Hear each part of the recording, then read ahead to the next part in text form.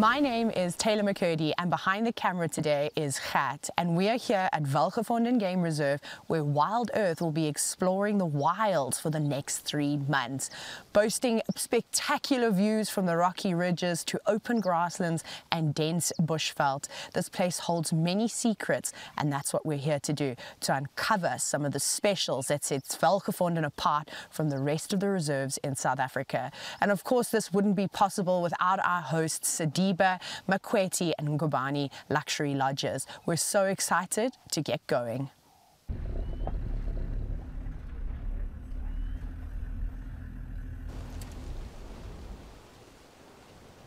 Right now I'm sitting up waiting for the sun to rise over the hills just behind me and illuminate Fig Tree Plains, which is all that you can see in the distance.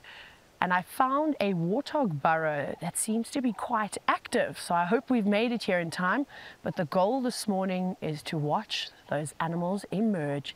So one of the reasons why a lot of animals will spend time in burrows is because of the lack of body hair, and that's the case with the warthogs. So they'll utilize burrows that are dug by aardvarks, porcupines, hyenas will dig them out too, and then they'll go in where it's nice and cozy. And as soon as you drop down below the surface of the earth, that temperature stays a lot more consistent. And that's what we're patiently waiting for now. The warthogs seem to all still be tucked up inside. Now we're just waiting for a little bit of dust to signal us that they're starting to wake up.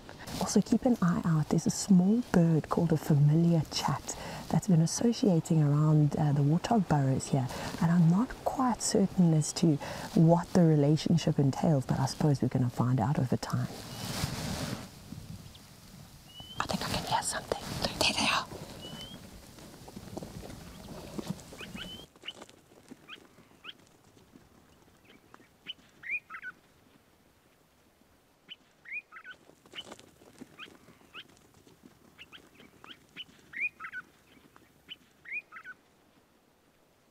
I honestly thought that it would be a slow eruption from the burrows, but it seems as though the warthogs are not taking any chances this morning. And as my main focus was on that little familiar chat, we were watching it flittering around the burrow. The next minute I just sort of started to see this dust come out, which is one of the things that we look for where we are, well, wanting to know if there's anything inside a burrow. And the dust sort of started developing, and the next minute they just shot out. And yeah, so it was quite a brief sighting. It was still spectacular, and then they darted off into the open plains, where I'm sure they'll be a lot happier now to enjoy the morning sun. Well, that was a fabulous start to the morning. On we go. We're going to head to a different area now, and well, I'm hoping to find some rhinos. There's no shortage of rhinos on Welgevonden, but we've got quite a distance to drive. There's over 500 kilometers of road network within 36,000 hectares. So we've got a lot of exploring to do. We're pretty much getting up before the sun has even risen, just to make sure that we can cover as much ground as possible.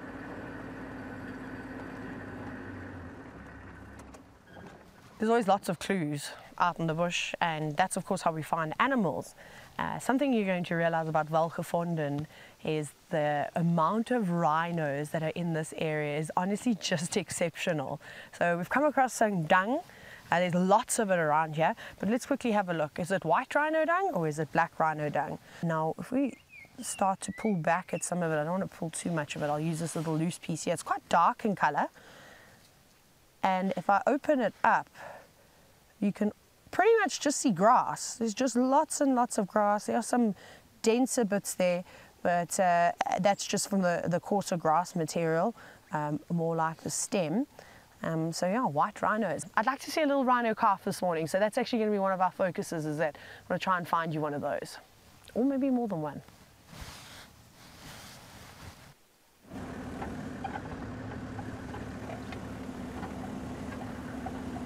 No rhinos just yet, but I found one of my favorite animals. A jackal. And what we're looking at the moment is a black-backed jackal. Oh wow, this is an epic behavior. So we were just looking at the white rhino dung. This jackal is now utilizing that same dung and I'm just hoping to find maybe some insects. Oh no, where's my binoculars? Oh, it's got a leg. Let's scrape that out of the dung though. Okay, well white rhinos definitely don't eat impala legs or whatever antelope that might be. Oh, isn't that amazing? Black jackal carrying its breakfast. Yes, if you can just stay there and eat it nicely for us. Well, this is pretty special. I can't believe this jackal's actually just sat down right in front of us. Normally my luck, something will pick something up and run off behind the vegetation. So that was great. And also in the nice morning light. So we know that jackals are very much opportunistic, and they love to scavenge, but we need to give them credit. They're really good at hunting too. So I'm just scanning. I think we might end up bumping into this rhino quite close. It was kind of just somewhere in this tree line over here. So I'm just going extra slow.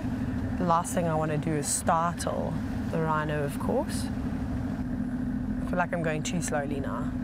By the time I get there, oh no, here it is. And it's the one, it's got a baby. There's a tiny baby rhino. Oh my goodness. Okay, they're just moving through the tree line. Oh my, wow. You can see that they're just there. This is unbelievable. Wow. Hello, girl.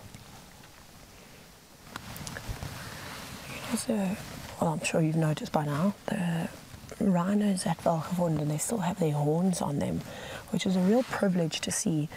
I mean, I can't really tell you the last time that I saw rhinos with horns on, especially in the big open ecosystems.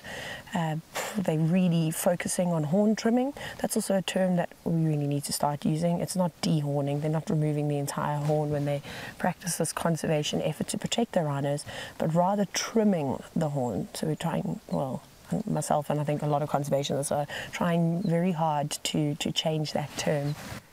She's just coming out into the open now. There's also a starling that's following her around, her and the youngster, catching all the little insects that she's kicking up.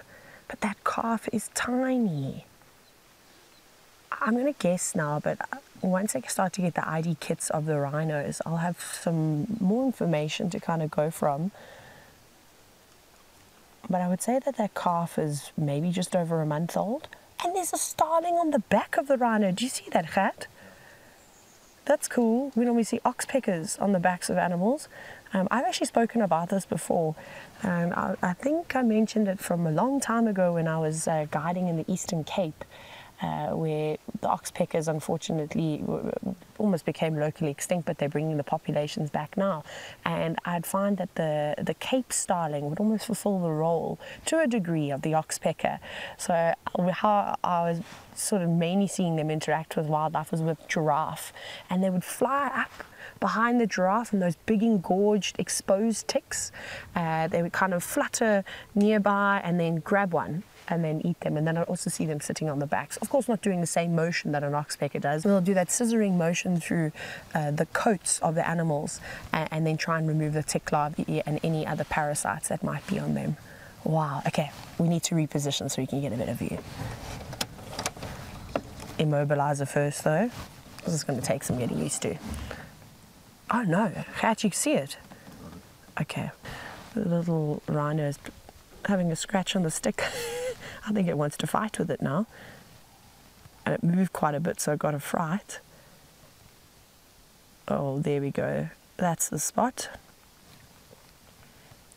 Having a proper scratch around the eyes. But I mean, this little one is so small it can fit right underneath mom's belly. That's why I was saying I can't imagine that it's much older than a month. But it has also been a long time since I've seen a rhino this small. This is so special. What an incredible morning. Wasn't it great to finally meet Half Moon's calf? I'm looking forward to spending more time with the rhinos of Welgevonden, and there's no shortage of them. But it's time for myself and Gert to head back and tuck into some breakfast. And a big thank you, of course, to our hosts Sediba, Makweti and Nungubane. We'll see you out there again.